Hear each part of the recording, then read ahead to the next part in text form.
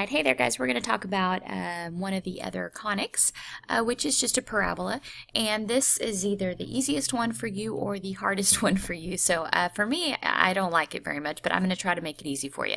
What I've done here is I've started with something you should be familiar with from good old-fashioned Algebra 2. So you've probably seen this before, and we're going to use this to graph parabolic conics as well. The main change that we are going to make is that the A that is your dilation, I want you to also be able to view that as the formula 1 over 4p. Now, the reason that it's important to be able to know that this dilation could also be written this way is because whenever we graph parabolas in conic form, we're going to have to find something called a focus and a directrix. And whenever you need to find those, they are a specific distance from the vertex. And that distance from the vertex is the P that's in the problem, okay? So we have to be able to find P just given a dilation. Now, I also wrote this form over here, and what you've probably noticed is everybody's been scrambled. The X and the Y are switched, the K and the H are switched, and that is because sometimes parabolas can go sideways. And when that happens, this is what the parent function will look like. So the way that I also remember it is they're either going to go left or right, and I really look at this dilation. If it's positive, then the parabola faces to the right, so it faces in the positive direction. If that A is negative, okay, a negative A, it's going to face to the left. So that's important to note. Over here, you probably already know that a positive A goes up and a negative A would make it go down because, like I said, you've been doing that for, well, probably since Algebra 1 even. Okay, so now let's actually do an example. And got some mess down here. Okay.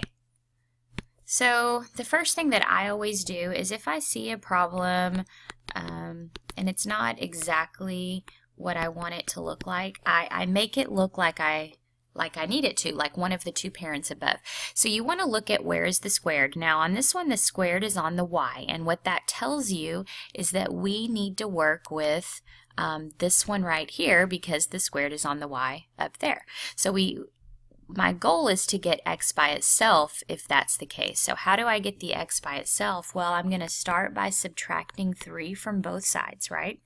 And if I do that, now this equation here is going to look just like the parent function. Let me go ahead and scoot that X over. Okay, great. So now it looks like what's above, and based on that, if we look above, it says that the H and the K are now right here, and so my vertex is going to be -3, +1, and I always graph these as I go. I know some teachers just show you a bunch of formulas and then you're supposed to write out all the formulas. I cannot do this without visualizing it. So I'm going to go to the point -3, 1 and actually sketch my vertex. Now, I need to decide if this is going to go up or down or left or right. And based on what we said earlier, this is a positive A, and it's the parent function like this, so it means it's going to open to the right. So it's going to be something like this. Now I'm just kind of sketching a quick curve just so I can see what it kind of looks like. And now you find those specific things like a focus and a directrix just to help you make the picture even better, okay? Now the focus and the directrix, I'm going to need to find P first so that I can put them in the right place. And the formula that we have is 1 over 4p is the same thing as whatever is in the A position on our function. Now A was just the dilation, guys. So I'm just going to stick this 6 right here in this formula, and then I'm going to solve. Now if you're like wigging out, like how am I supposed to solve this? Well, just put this over 1 and cross multiply. Just do a proportion, okay? So 1 times 1 is 1, and then 4p times 6 is 24p. Now how do I solve for p? Well, I divide both sides by 24. Okay, so now I'm getting that P is 1 over 24. That means my focus and my directrix are this distance away from the vertex. Now, this is hard to graph, and your teachers know this, so they're not going to be like overly critical of you. You just need to go, okay, 1/24, that's a really small number. So I need to go to the inside of the parabola, 1/24, and the reason I go to the inside is because the focus is always on the inside of the shape. So my focus is that red dot right there. And if I need to label that point, I'm going to use this 1/24 and I'm going to use the vertex to help guide me. So what's happened here is the focus is at an x value of -3, but then I've gone over 1/24 from that. So the way I'm going to write this is I'm going to write, okay, I started at -3, and then I'm going to add to that the 1/24 so that I can get to this red point right here.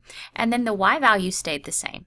So I'm going to leave it like this. If you want to do the arithmetic and actually add -3 plus 1/24, you can, but I'm just going to leave it alone. Now the directrix is always behind the shape, so I'm going to switch to green now. So I'm going to go behind the vertex a distance of 1/24, and I'm going to draw a vertical line.